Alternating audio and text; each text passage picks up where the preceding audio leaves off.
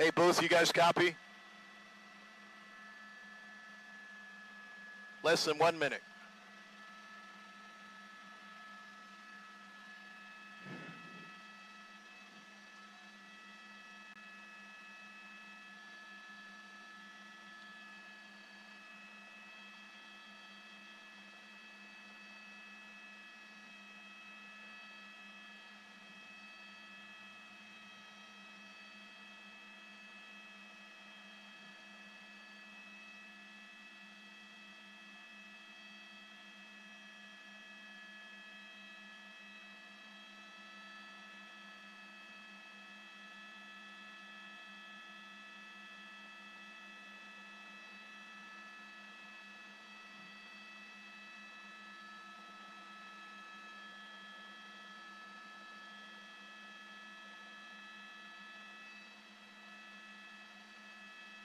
Standing by.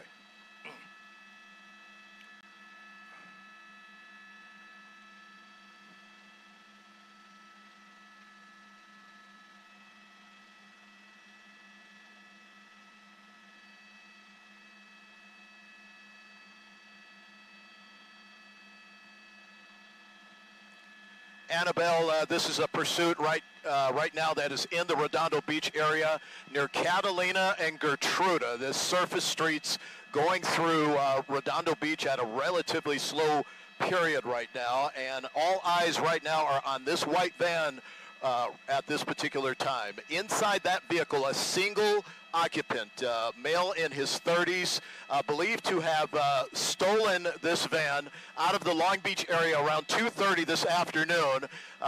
Police then picked up the pursuit from there, took it to downtown LA, and it's a pursuit that has traversed a number of different surface streets, the northbound 110, the 405, back onto the 405 again, and then into this area that you see right now. Now, again, it's been a relatively low-speed pursuit so far, but CHP, now the lead agency over this pursuit, and we've not seen any indication since we just pulled up overhead that this individual has any intent on stopping.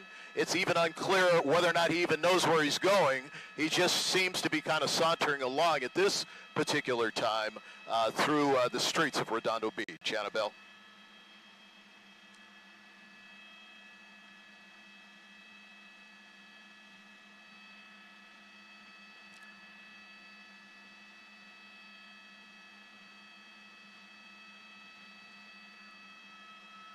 Yeah, he's failing to yield at this time, and also he seems to be adhering to many of the rules of the road, so to speak. We didn't see the pursuit earlier when it first started, so it's unclear whether or not there were any near misses, whether or not he may have been speeding at any particular time and maybe struck any other vehicles or anything like that. But so far, from what we've seen just moments ago, us pulling overhead, he has been adhering to stop signs. He's been really, for all intents and purposes, probably going below the posted speed limits in various areas, probably trying to get a lot of the attention off of him, but all of that too late right now as he continues to go about through the Redondo Beach area with no intention of really stopping. Annabelle.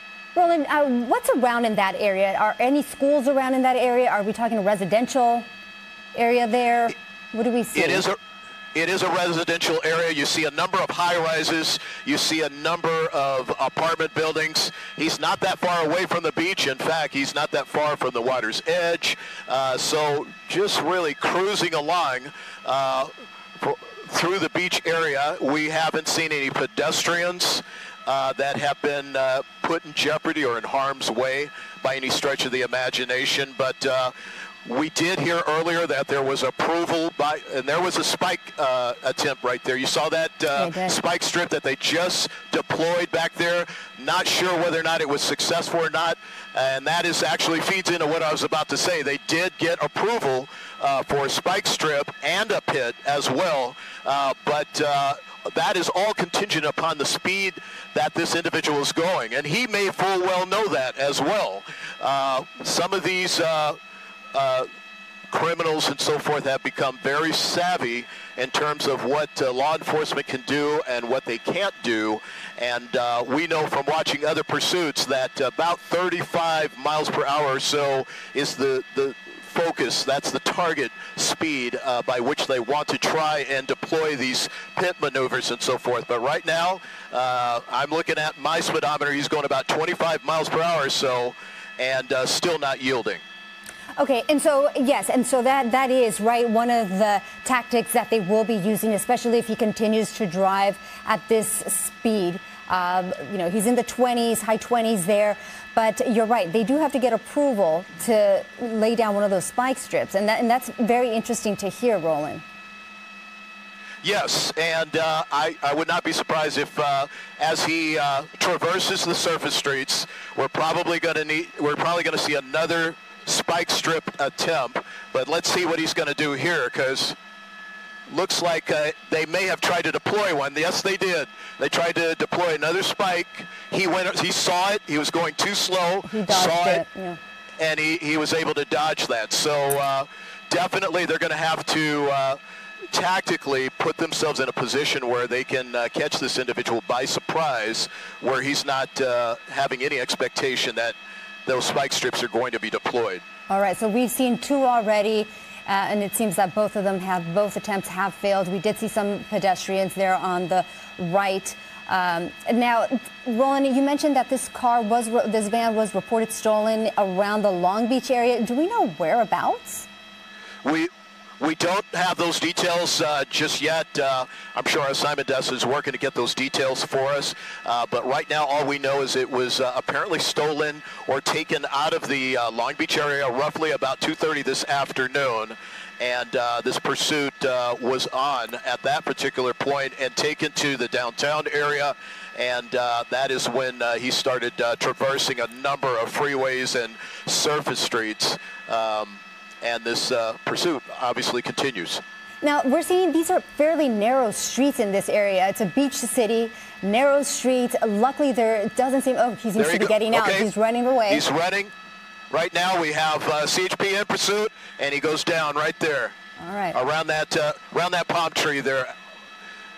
And you can see officers rushing in. They're taking him into custody right now and handcuffing him. They'll search him to make sure he has no weapons on him right now. But you can see officers now. There's about 3 of them right now, 3 patrol cars right now that have shown up on the scene. They're going to also go back and clear the van to make sure no one else is inside the van. But right now, it looks like this has come to a conclusion right here on this. Let's pull out of the shot here. It looks like he's right near the beach, actually, right on George Freeth Way and Esplanade in the Redondo Beach area. This subject now in custody by CHP. All right, and that concludes that pursuit. There we see him in handcuffs. And truly, we have to say this, you know, this turned out to be great news that he's now in handcuffs and that he didn't hurt anybody that we know of as of right now, and that he wasn't driving at this high rate of speed that we know some of these drivers do normally drive at. So, yeah, great news right there and great work by the CHP. Absolutely. No one hurt, as you said, that we are aware of. We certainly hope that bears out as we investigate this a little bit more. But definitely what could have been a chaotic pursuit has been brought to an end here in Redondo Beach.